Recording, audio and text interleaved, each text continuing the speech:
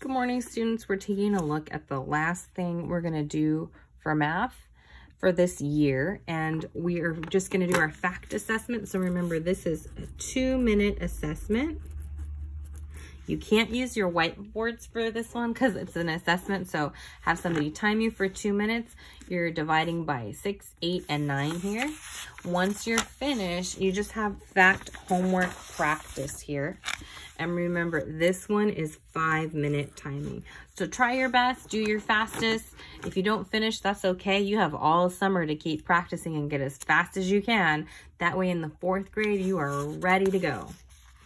All right, the next one is a lesson worksheet.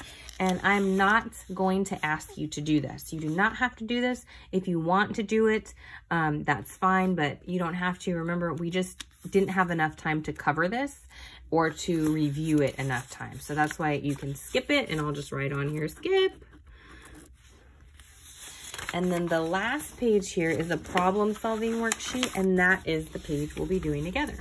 So for this page, we're gonna be doing the using the Make It Simpler strategy.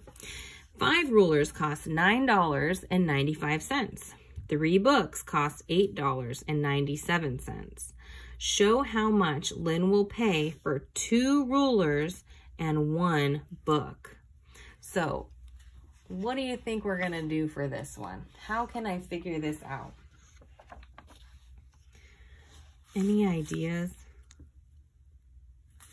I know how many 5 rulers cost. 5 rulers cost $9.95. And then I know that 3 books cost $8.97. But I'm only looking for her to buy 2 rulers and 1 book. So what do I know about the cost of 2 rulers? Do you think it's going to be greater than or less than the cost of 5 rulers? It's going to be less than that, right? Because I'm only buying 2 and this one is for 5. So I know my cost is going to be less. How about if I'm buying 1 book and I have the cost of 3 books? Same thing. I'm going to only be buying 1. So I know that my answers for both of these are going to be less than the answers that I have there, right? Okay. So what does this sound like to you? Do you have any idea of what I might do, what operation I might use? If I definitely have equal groups, because the rulers cost the same amount and the books cost the same amount, and I know the total number of money I'm paying for the rulers and the total number of money that I'm paying for the books, what operation do you think I'm going to use?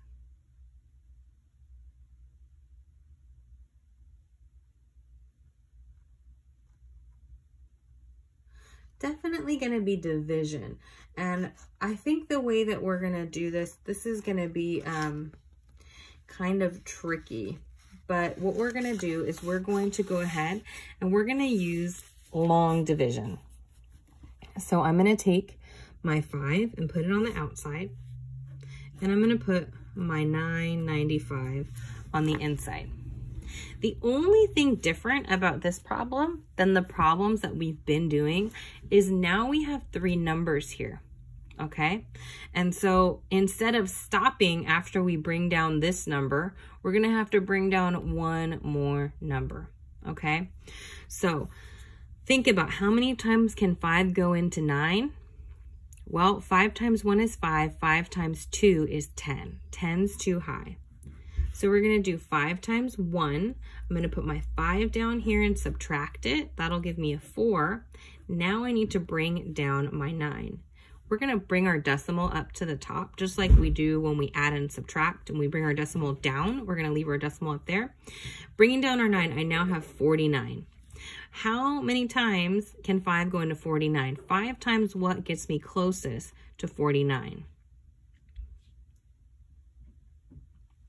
Think about it. Well, I know 5 times 10 is 50, but that's too high. So let's do 5 times 9, which is 45. Okay, I'm subtracting again. 9 minus 5 gives me 4. 4 minus 4 gives me 0. Am I done? No, how do you know that you're not done here? There's two ways. The first way is, look, this isn't a 0. The second way is I don't have a number up here at the top. So I'm going to drop my 5. Now I have 45. And we just said 5 times 9 was 45. So we're going to put that up there, drop our 45 down here. Now I have 0 here. Now I have numbers above each of the numbers at the top, which means I am finished. So I know that since I took 5 and I put it into 9.95, that one ruler cost $1.99. So let's write that over here. 1.99 equals 1 ruler. Okay, that was a lot of work. Now I need to figure out how much 3 books cost. So what do you predict my equation is going to be for doing the 3 books? 3 goes into 897 how many times? So it's going to be the same exact problem. The only difference is I use different numbers, right? But look, it's still long division and I still have 3 numbers here. So I'm going to have to do the same thing again where I have to check to make sure I'm done. I need a number above each of these 3 numbers and I need a 0 at the bottom. Okay, so let's think about it. 3 times what gets me closest to 8? 3 times 1 is 3, 3 times 2 is 6, 3 times 3 is 9. Well, I just went too high. I can't go over 8, I have to be 8 or below. So let's do 3 times 2 gives me 6. I have 8 minus 6 gives me 2. I'm going to drop my 9. Don't forget to put your decimal up here at the top. Now I have to think 3 goes into 29 how many times? Well, this is kind of similar to the last one. I know 3 times 10 is 30, but that would be too high. So what I'm going to do here is I'm going to go down. 3 times 9, and 3 times 9 is 27. 9 minus 7 gives me 2. I have a 0 here. Am I done? No, because I still have a 2 here, and I don't have anything written above this number. So I'm going to drop my 7. 3 times what gives me 27? Well, we just did that right here. It's a 9. So my answer is $2.99 is the cost of 1 book. Whew, am I done? I wish. How many books are we looking for? Lynn is going to pay for 2 rulers and 1 book. So I'm almost done. I need to add $1.99 twice or multiply $1.99 times 2. Either way. And then what do I do after I get this answer? I have to add in the 1 book because I want to know how much she's going to pay for 2 rulers and 1 book. So 9 plus 9 is 18. Carry my 1. I'm going to have 18 plus 1 is 19. Carry my 1 again. I've got $3.98. Now I need to add the 1 book, which is $2.99. 8 and 9 is 17. Carry my 1. 9 and 9 is 18 plus 1 is 19. Carry my 1 again. 3 plus 1 plus 2 is 6. So she paid $6.97 in total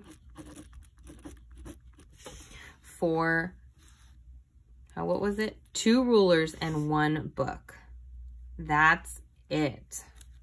So think about, what did we have to do to solve this problem? We used long division, and then that told us how many, that told us the price of 1 ruler. We used long division again to tell us the price of 1 book. Then we had to add 2 rulers and 1 book together. So that's why we did $1.99 plus $1.99. Then we added $2.99 to that total. So that's all we did for this side of the worksheet. Guess what? The back side of the worksheet is going to be exactly the same. So you can look back at this page and know that you're going to start with long division. Then you have to add up whatever it is that they're asking you to add. So it's saying 3 bottles of water cost $2.97. 2 bags of chips cost $1.98. Show how much Sherry will pay for 1 bottle of water and 1 bag of chips. Oh, so this one's a little bit nicer because for this one, you just have to figure out what 1 bottle of water costs and 1 bag of chips cost and add those together. You won't have to double anything. At the bottom, it's just asking you, what's the cost of 1 bottle of water and 1 bag of chips? So you're just writing your answer. What problem-solving strategies did you use to solve this problem? We used the make it simpler strategy that it says on the front. And then the last part is just tell us how you got your answer. If you're having trouble with this, you could re-watch the video to the part where I summarized what we did here, right? We did long division for both of the 2 items to figure out how much 1 water cost, or well, on the back it wasn't water, but it was a ruler and a book. And then we added up the cost of 2 rulers and 1 book, right? So try to do this on your own. It's not easy. I do not think that this is an easy problem because the long division, we added an extra digit to, and then you have another step. So technically, you know how to do all this stuff, but it could be easy to make a mistake if you aren't paying full attention, okay? So if it's difficult, just try your best. That's all. Remember, we're just touching on long division, so you'll do more of it in the 4th grade. You'll have a lot more practice. So try your best. See if you can use the strategy we used on the back to solve this problem. And that's it for math for the rest of the year. Have a great rest of your day, guys.